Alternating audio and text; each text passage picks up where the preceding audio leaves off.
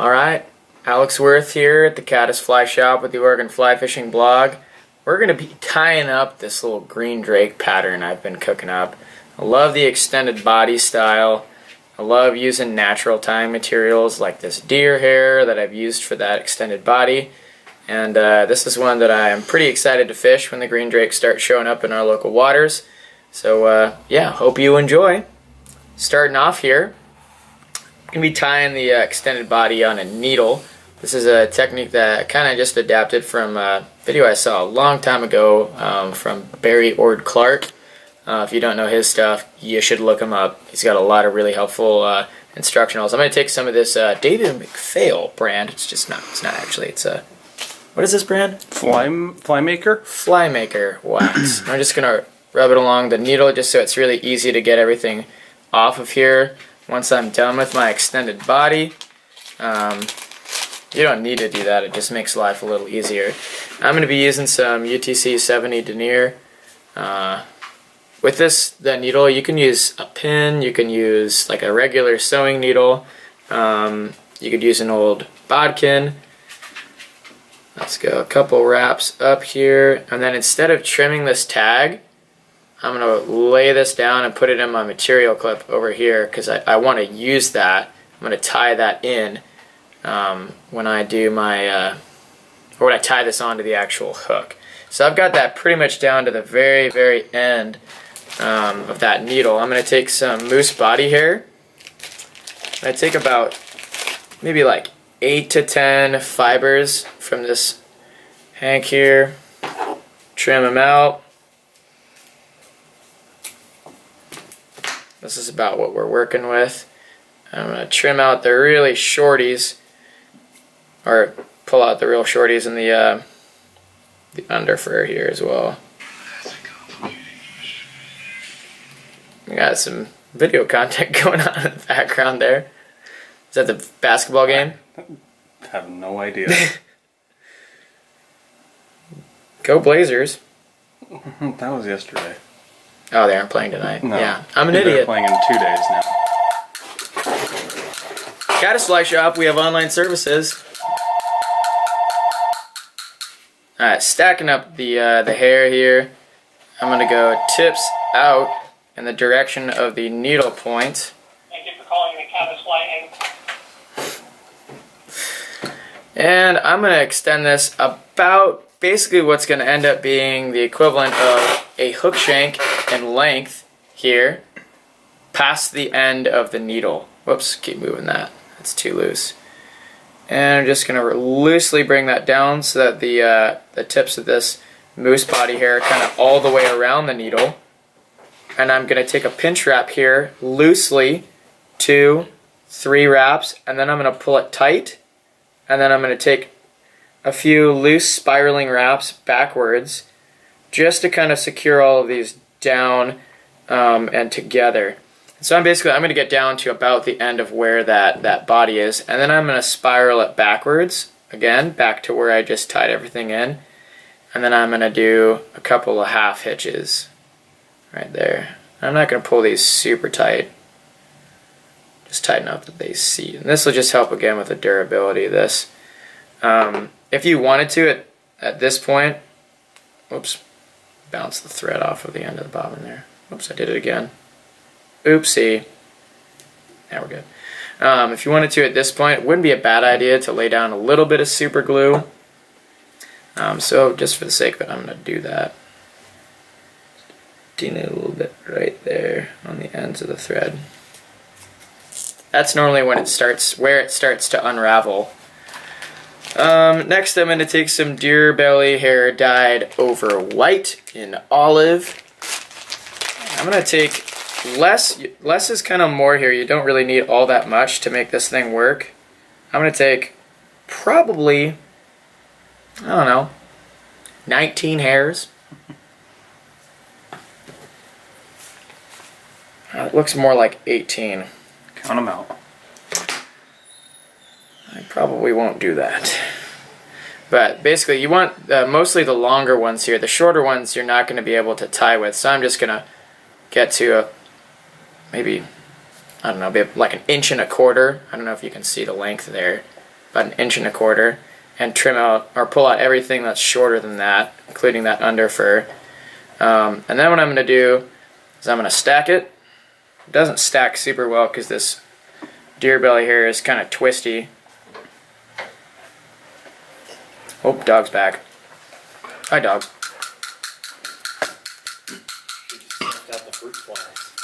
Oh. Good job. I didn't even know they were here.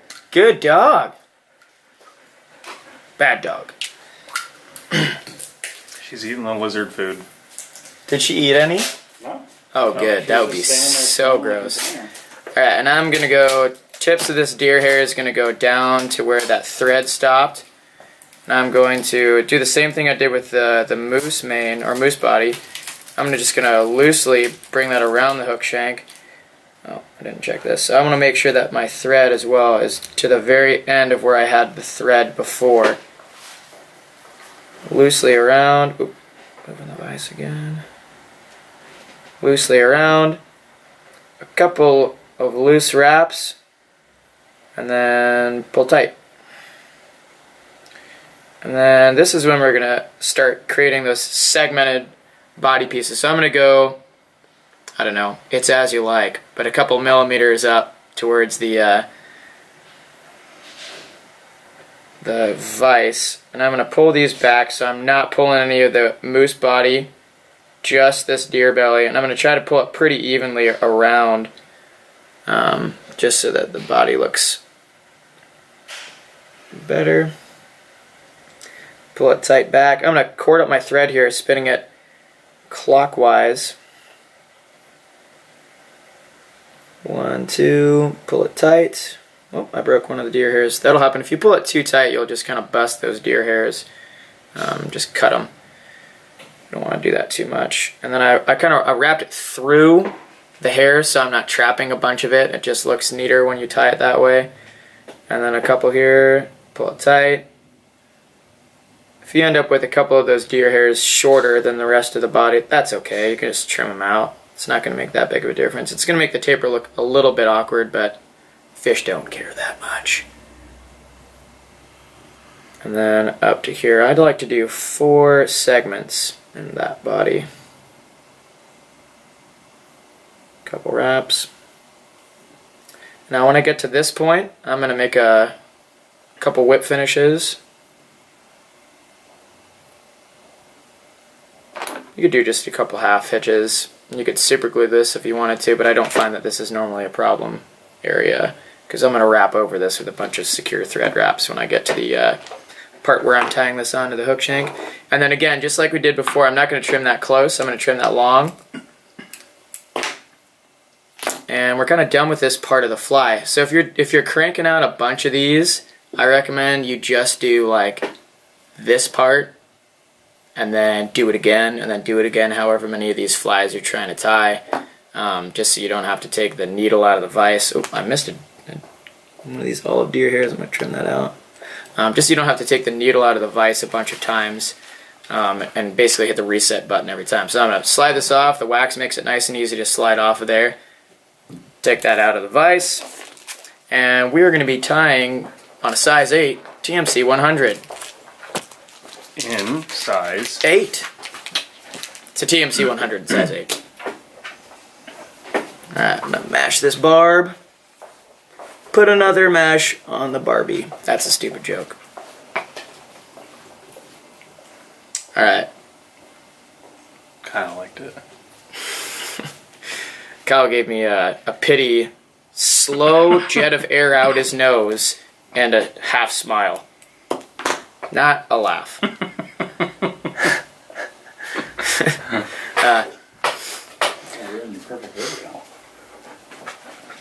God, I might need to tighten this vise up. Alright, next you can kind of see that with this body there's like a little bit of upturn in one direction. And I'm going to try to make that upturn curve up away from the top of the hook shank. And I'm going to do a pinch wrap here.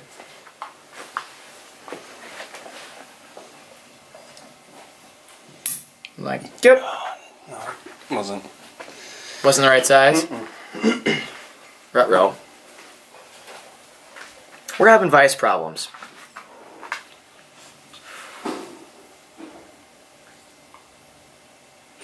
Pull up, pull up, pull up. And then a really important part of making sure this thing doesn't twist around the shank, you can see as I start to tighten, it's just going to wrap around. Hold it there, pull all of this material up out of the way, and make a couple, oh crap, this thread's getting in the way. Make a couple wraps around the bare shank, up and back, and then you can, as you go, wrap through the butts, back up, letting the hair go as you wrap back up towards where you tied this in. And then a couple more up. It doesn't hurt to have too many thread wraps here. God, this thing is all over the place.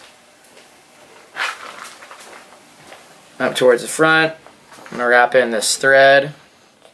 Pause. We're having some equipment malfunctions here today, folks. There you go. Nice and tight.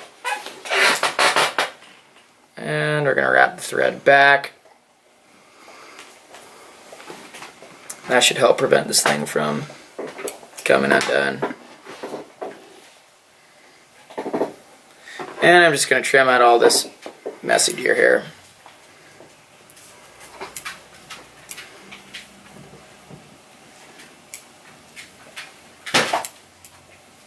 What'd you just do, dog? Alright, next. Oh my god. That's on there tight. Next, I'm going to take some of this microfine dry fly dub in bluing olive. And bluing olive. Do they call it BWO olive? BWO olive. Huh. You can, if you need cash to pay for that, you could pick up your cash at your ATM machine. And use your PIN number. Yes, very important. So I'm gonna dub this quite lightly. Quite lightly.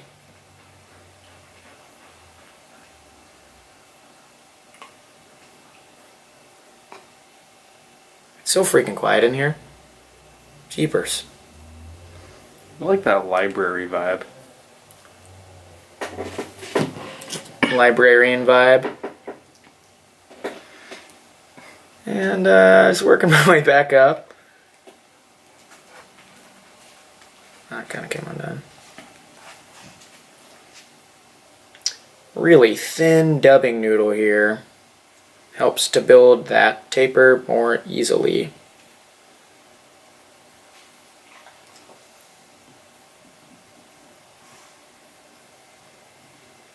Alright, and then I'm going to use kind of a blend of dubbings here for the thorax of the fly.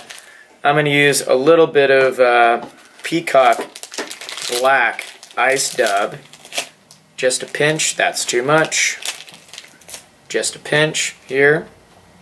And then I'm going to blend up with that some Hare's Mask dyed black. I'm going to pull some hair from the ears, some hair from the mask. I want kind of a combination of the fluffy stuff and the spiky stuff. Oh, pulling it from the wrong side. Like an idiot.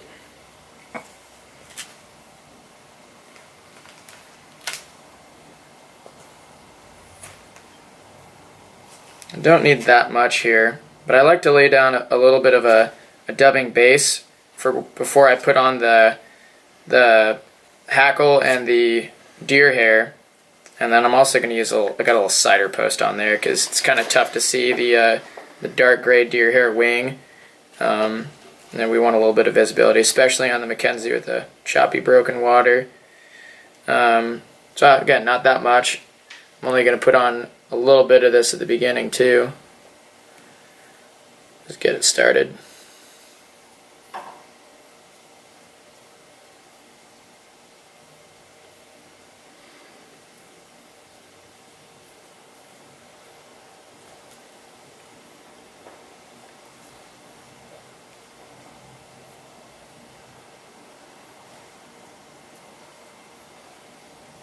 Yeah, good one. See you, Kyle. Hey, Kyle. Alright, next I'm going to take, this is a real long saddle hackle. That looks like about a good length there. I'm going to tie this in. What color is that? Black knot. No, it's black. Got an all black saddle here. A few tight wraps. Put it back, out of the way, trim it out. And then I'm going to take a patch of this. It's kind of like dyed dark gray deer hair.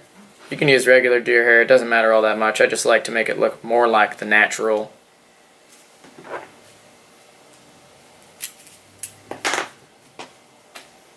And these are big bugs.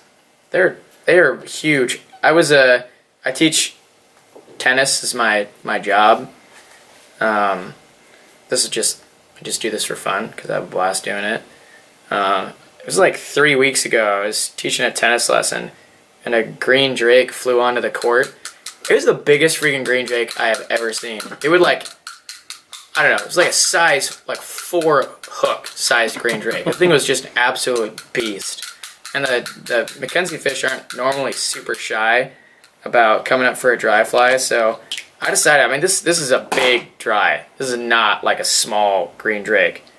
But I like fishing big flies, as I think, especially dries, as I think a lot of you guys enjoy it. It's a blast. I'm going to trim out the ends there prior to putting it on the top, and then I'll spin it counterclockwise to make it corded up. Or sorry, spin it clockwise to make it corded up. And then I'm going to pinch wrap, pull down, and up, under tension, up, through the butts, up through the butts, up through the butts. I'm going to go right back to that first initial tie-in point. I'm going to take a piece of this parapost. You can use whatever color you want. Actually, that's a little long. I'm going to do that again. Sorry, folks. Trim out a little bit more.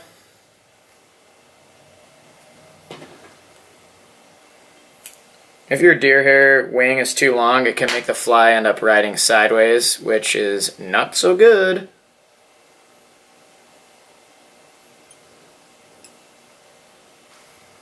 That looks a little better. Then take some of this parapost.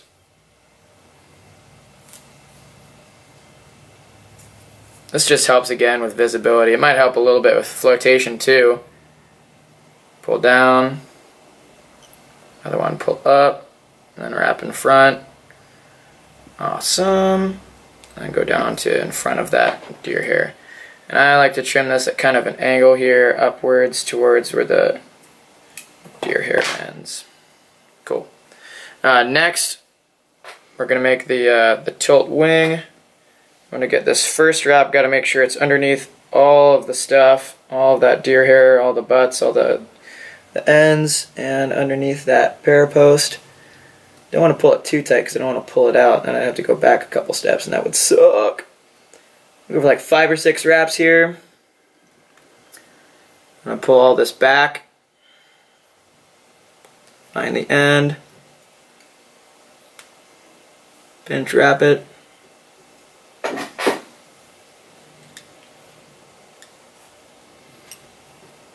And wrap it. And I like to fold it back too. Awesome. And then trim out the end. Sweet. Basically all done. You could whip finish it right now. I'm just going to add a little bit of extra dubbing to the front.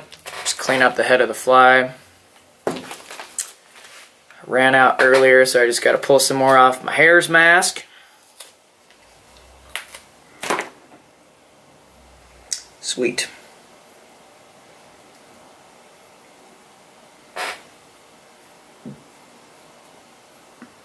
Sweep it back. Add a little bit more in there. And whip finisher off.